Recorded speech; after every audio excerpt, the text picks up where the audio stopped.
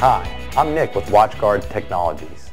Today I'm going to walk you through the quick and straightforward process of configuring a secure guest Wi-Fi hotspot using a WatchGuard wireless appliance. Since the WatchGuard firewall completely separates guests from your own internal office network traffic, customers and visitors can surf Wi-Fi securely while your own internal network remains private and protected from any infections that might exist on their systems. Today we'll use the WatchGuard System Manager interface to configure a guest wireless network, but you can also use the web UI. Let's go to the XDM Policy Manager now. So here we are at the Policy Manager using the WSM interface.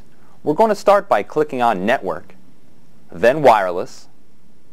We're presented with the option of enabling wireless as well as the ability to set radio settings such as bands, wireless mode, and channels. We'll enable wireless access points and then enable the wireless guest network by clicking on the Configure button next to Wireless Guest. This opens the Wireless Guest configuration window.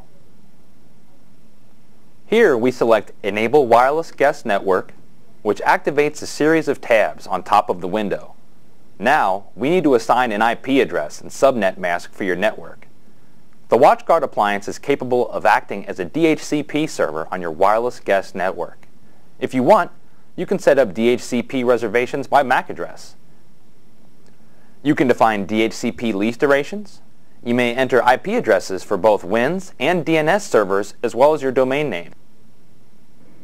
Next, we click on the Wireless tab. You can name the broadcast SSID. In this case, we've named it Coffee. You can also log authentication events and enable the blocking of client-to-client wireless connections on the guest network, and you can set fragmentation thresholds. For encryption authentication, choose your preference using a simple drop-down menu. You can also select an encryption algorithm and create the passphrase you want your wireless guests to use when they authenticate to the guest wireless network. The next tab is for MAC access control, which you can use if you want to restrict access to the guest network using MAC addresses.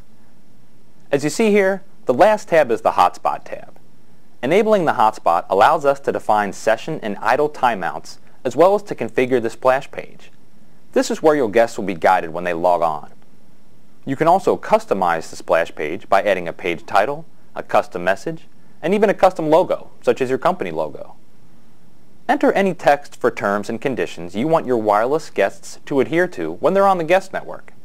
After your guests successfully authenticate, you'll have the ability to direct them to a specific URL or just release them out to the web.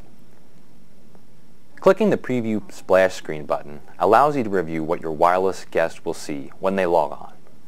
They must acknowledge your terms and conditions by clicking the box, after which they're able to go out to the web. Save this to your WatchGuard firewall, and you're done.